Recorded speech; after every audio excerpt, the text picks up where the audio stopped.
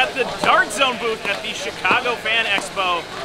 Dartzone's here. They have a ton of blasters, so kind of mill about, see what's happening. I just saw a Master Roshi.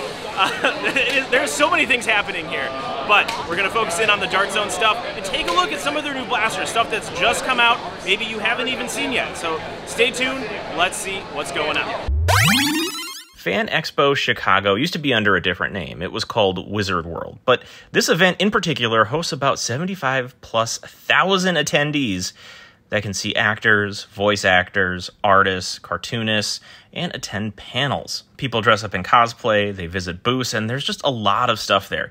Anything pop culture you can imagine is there, and Dartzone is also. So let's go talk to them. We're here with Derek from Dartzone.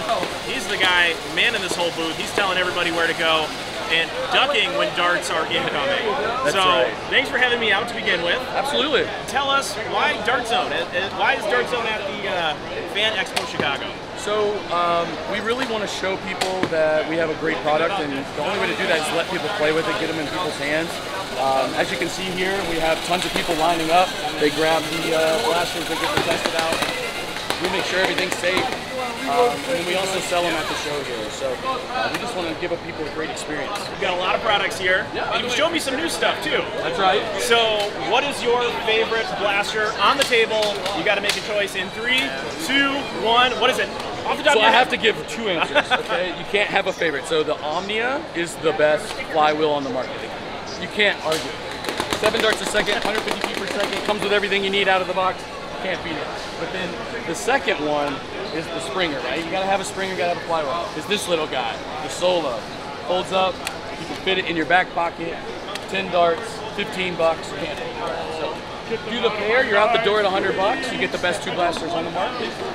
All right, well, Derek, I think we got Sailor Moon trying to get in and try some blasters. So thank you so much for having me out here. And we'll be milling about and taking some more pictures. That's all right. Yeah, have some fun. All right, thanks. So I'm here with Darts Week. Tell me what you got here. So I am here with the Dartzone booth here at Fan Expo Chicago, and we're just demoing off some of our blasters that we have available for the con this weekend. We got the Dartzone Solo, the Dartzone Mark II in orange, we have the Dartzone Mark III, and the Dartzone Pro Omnia, and of course, this is the precursor to this. The big boy, the Mark IV. We're having a great time here, and super excited to have Wi-Fi here joining us. Appreciate it.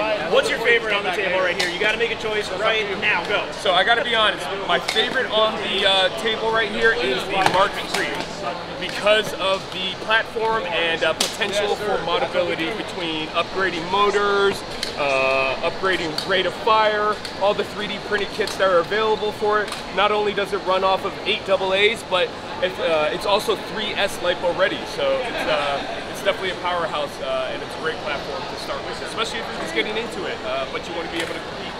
Absolutely. Hey, thanks for having me out. We appreciate you. If you've been on Instagram for any length of time, you know who this guy is. This is Al the Geek. He comes up with some incredible custom work for blasters here. Can you show us what you've got?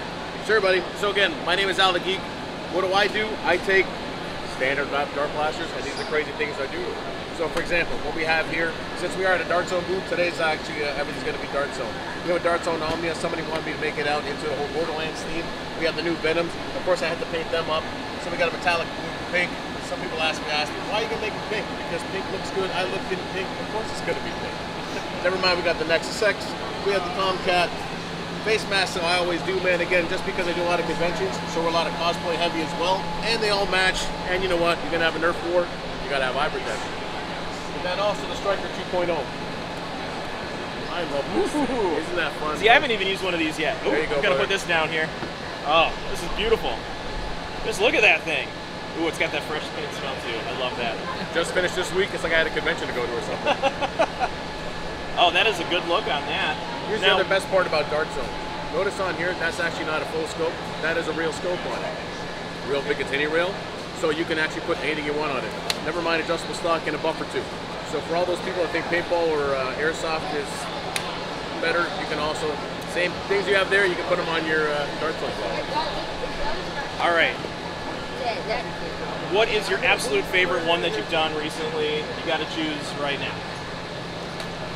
This one. It's the Nexus X. 200 FPS, comes with 2 different springs, super accurate.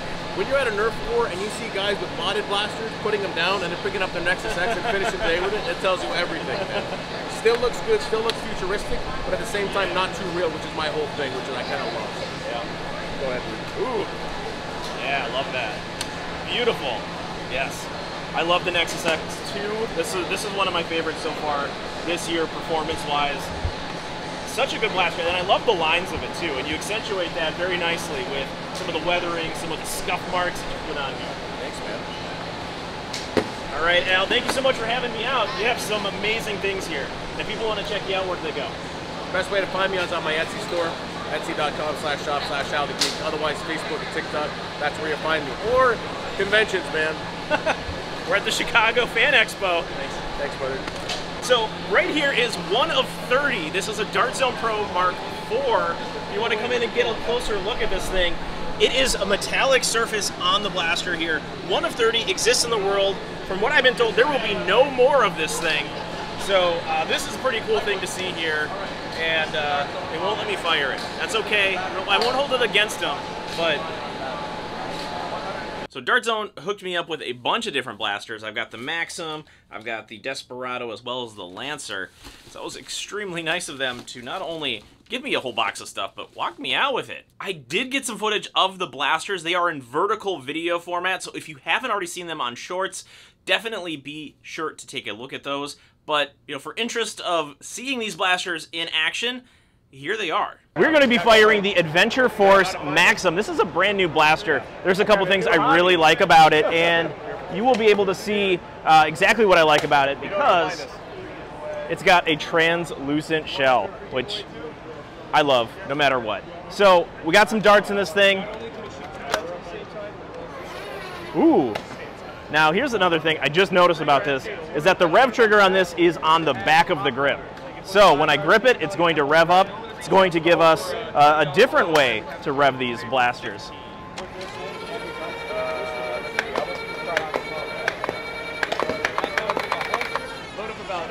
That feels really good.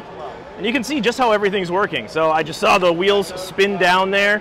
And just like every other dartzone blaster, it has this stock attachment point. It also has the buffer tube as well, and all of the Picatinny style rails that we have known and grown accustomed to so much. So I'm going to be unboxing a blaster here at Chicago Fan Expo. I think this is a first. So what we're going to do here is we're gonna get out the Lancer here from Adventure Force by way of dartzone. We're here at the dartzone booth, so let's get this free from its packaging. That was easy enough. So we got some darts over here. Pull back on the lever, and we're gonna fire this thing. Woo! That's the Lancer. That's it. So fire velocity 100. All right, so we have the brand new Adventure Force Desperado, and this is an interesting blaster because there is no prime on it. You squeeze this big, giant, oversized trigger that fires, indexes, uses full-length darts, the waffle head darts, and let's see, I think this is going to work out for us. Ready? Here we go.